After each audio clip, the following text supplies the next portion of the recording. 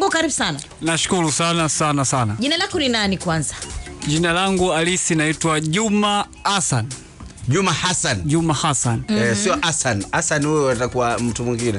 Hassan. Juma Hassan. Yeah. Juma Hassan ni mzaliwa kabisa wa Bagamoyo. Mimi ni mzaliwa wa Kilwa. Okay, yeah. Kusini. Bwana wewe ni kindaki mpwani kabisa. Ndio. Maana Kilwa pwani na huku unapotokea Bagamoyo pwani. Nimecheza na bahari. Okay. Kwa nini Kitunguu kimekujaje? Kwa nini ukaitwa Kitunguu? So Kitunguu ni jina la ukoo. Yaani babu yetu sisi ni mtu mmoja maarufu sana pale Kilwa.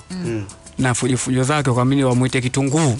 Kwa hiyo baada ya kufariki akalisi babangu mimi mzazi mpaka leo anaitwa Kitunguu. Hivi wewe ndo mjukuu wa Kitunguu wewe? Yeah. Huyu Kitunguu huyu? Lakini sio wewe. Mjukuu wake kabisa wewe? Kabisa. Wewe jamani. Wewe unamjua huyu Kitunguu? Wewe ndo mjukuu wa Kitunguu? Siamini. Kivinje hiyo. Okay. Kilwa Kivinje. Mzee Kitunguu mjukuu wake huyu. Kwa hiyo wewe ni jina la kurithi. Wewe nimelisi kutoka kwa babu, kutoka kwa babu likamia kwa baba, kutoka kwa baba limehamia kwangu sasa mimi. Umelisi kila kitu Kitunguu au umelisi jina tu? Kitunguu mwamba namjua Kitunguu mimi nimesoma naye. Sawa. Ndio. Sawa. Mimi nataka kujua umaarufu wako unatokana na nini na kwa nini watu wakakujua Kitunguu? Mimi nafanya comedy. Nafanya comedy za kuchekesha za YouTube zile. So kwa hiyo umaarufu wangu kwanza kitaani watu wanifahamu kwa kazi zangu hizo, pia nafanya biashara kwa watu wamenijua kwa design hiyo. Biashara gani? Maana sasa hivi biashara na maduka yangu ya nguo na lishe hivyo. Okay, ambao zote unazifanyia Bagamoyo. Zote ziko Bagamoyo. Kondo watu wakakujua Kitunguu kwa sababu ya hizo shughuli zako. Naam. Basi sawa, karibu sana Kitunguu, tunaendelea kupiga story hapa, tutajua tu mengi kuhusiana na wewe na hii ni safari ya kuelekea saa 9 kamili za alasiri. Wewe kiungo unachagua jina gani? Kiungo gani? Kama kiungo? Wewe. Ka kiungo yani. Ni tomato. Nafanana kweli na tomato. Mimi pilipili manga mkali. Kwenye wanyama ulikuwa unajitaje? Mimi njegiri. Njegere. Kwenye kiungo? Kiungo mimi pilipili mtama. Mkali natumika hadi kwenye uji. Nyegere mimi.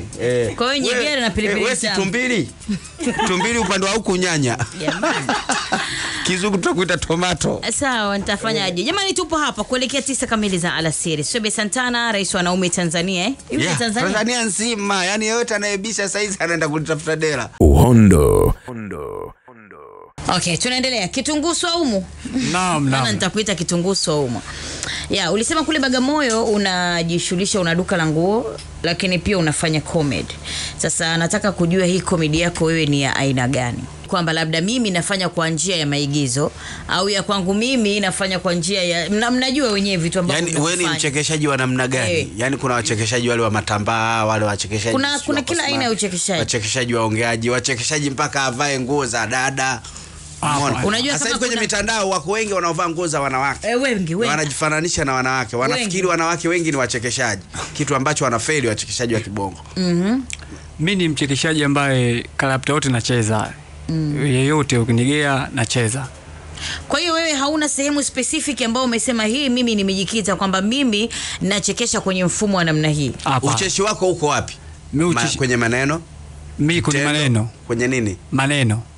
Kivipi? Yani nikiongea maneno yangu wengi wanafurahi kutokana na jinsi ninavyoongea yani kuzungumza kwangu ndo watu kucheka kwao. Kipi huwa unakifanya ambacho kinaleta ujumbe kwa watu wakafurahi? Naweka sehemu ujumbe mwingi na utupia pale mwingi sana. Hebu mimi nichekeshe. Nikuchekeshe wewe? Ngumu. Kukuchekesha wewe itakuwa ngumu kwa sababu nipe tu maneno, si unafurahisha kwa maneno ambayo utanifanya nicheke saizi. Aha. Maneno yako mengi ya kuchekesha kutokana na jinsi ulivyo mwenyewe ulivyo unachekesha. Na ulivyokasirika hapo ulivyo. Yaani ukasirika hapo umecheka. Hivi Sobe unamuonaje? Sobe namuona kama mtu na Sobe alikuwa anamtafuta kwa muda mrefu sana sababu namfuatilia kazi zake nyingi. Unamuona kama mtu kwa nini huyu jamaa? Namuona kama mtu tu Sobe. Yaani mimi hapo yeye anaponiona yani asili ananiona kama nyani hivi kama wewe vile tumbili lakini mwisho wa siku ananiona kama mtu yani. Au tumbili wewe umelionaje hilo? Mimi nyegere. Wewe nyegere. Kuna wakati anaona kama mtu. Sobe unamuona kama mtu. Sobe namuona kama mtu na Sobe namkubali kusema kweli namkubali sana kwa sababu nimetoka kumfuatilia sio leo wala jana. Sobe nimetoka kumfuatilia muda mrefu sana na kazi zake nyingi nafuatilia mpaka yuko hapa namfuatilia. na nilikuwa nasema kila siku kwamba nipate bahati nikutane naye. Kwa kweli kuchekesha unakitumia tu kama ni kipaji ama ni kitu ambacho kinakuingizia kipato? Mimi kuchekesha kama kipaji, pia natafuta kama nipate kipato, kutokana bado sijaanza kupata kipato. Ila sababu na kazi zangu zingine binafsi, kwa kuchekesha ninafanya ili ni kweli nipate kipato, lakini bado sijaanza kupata kipato kusema hii ndo kazi yangu rasmi bado. Ila nafanya kutokana nafurahisha watu, natoa ujumbe kwa watu, nafikisha ujumbe kwa jamii pia kwamba watu wanataka tuishi hivi, tuwe design hii, tunatakiwa hivi, vijana pia tusikae tu, kazi zipo nyingi, fursa nyingi za kufanya. Kwa hiyo naambia vijana zangu pia tukafanya hivi na hivi, tukafanya hivi tukapata hiki, sababu wapo ambao wanafanya na wanapata pia. Okay. Na mapokeo yakoje? Ukiangalia kwenye channel yako ya YouTube, watu wanaokuzunguka, mapokeo ya kazi yako yakoje? Mapokeo yako mazuri, kwa sababu mapokeo nikisema yako mazuri, jinsi nilivyoanza na sasa hivi nilivyofikia, jinsi walivyopokea yote wampokea vizuri sana. Baadhi ya watu pia wamenifuata kufanya nao kazi, kwa mpaka sasa hivi nimeingia au mkataba nao nafanya nao pia kazi, kwa sababu mpaka wameniona nafanya kazi zangu peke yangu, mpaka wao wamenifuata, wameniona nafanya kitu kizuri. Kwa sababu unaweza kukufuata kama ufanye kitu kizuri kwa kweli. Nani unafanya naye kazi kwenye upande wa comedy hapa? Hapa Tanzania? Mzee Jengua. Mzee Jengua. Yeah. Ndio hivi Mzee Jengua anafanya comedy? Jengua anafanya comedy na serious pia. Okay. Jengua sana serious. Isipokuwa character ambazo mara nyingi waga anapewa, watu wanamuona kama mchekeshaji, lakini search si mchekeshaji kwa maana ya kuwa yeye ni mchekeshaji.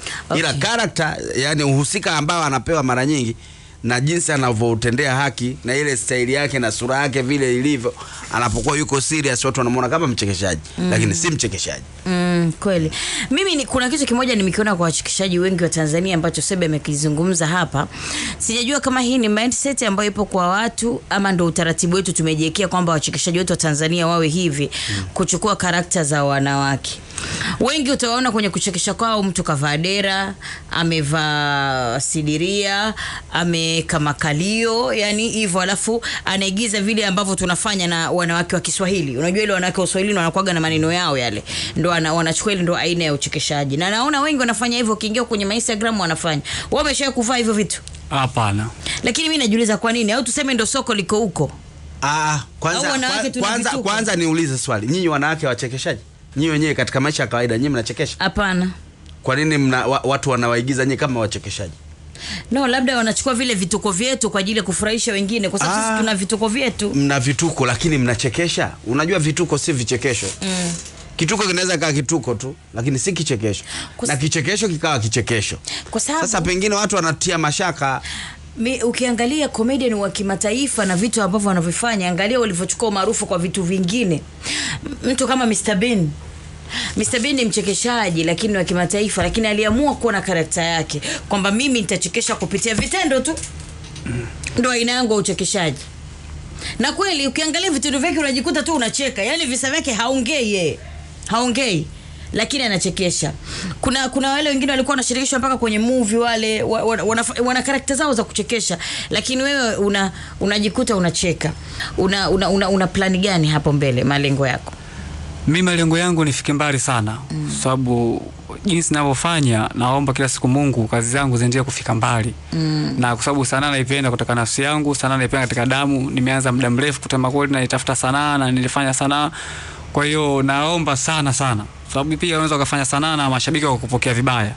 Kwa hiyo upokeaji wa mashabiki kwangu mimi nimeona mzuri, kwa sababu jinsi walivyonipokea nimeona wamelipokea kwa mikono miwili. Sawa. Uhondo. Bwana Kitunguu makubwa. Tumalize hapo, watu wanakusikiliza, wadau wamekujua kutokea Bagamoyo kwamba jamani Bagamoyo kuna mchekeshaji, unawaambia nini ili tumalize hapo? Mimi kwanza wanipokee mashabiki, kwa sababu bila mashabiki kazi haiwezi kwenda. Kwa la kwanza mashabiki wanipokee, wanitambue mimi Kitunguu comedy nafanya kitu gani na kitu gani, labda kwa lazima nifuatilie katika mitandao ya kijamii kama vile Instagram kuna natumia official Kitunguu, wataona kazi zangu kibao. Pia Facebook natumia Juma Kitunguu. Pia YouTube kunatumia Kitunguu comedy, na sasa hivi ndio kampuni yangu mpya pia wanani manage.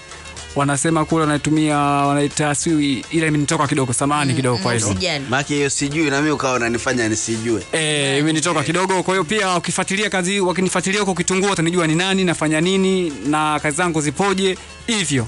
Haya jamani vijana, mimi nataka nikuulize swali moja tu. Unasema wewe unachekesha kupitia mitandao ya kijamii kwa hivi sasa ndio ambayo iko sokoni inafanya vizuri zaidi.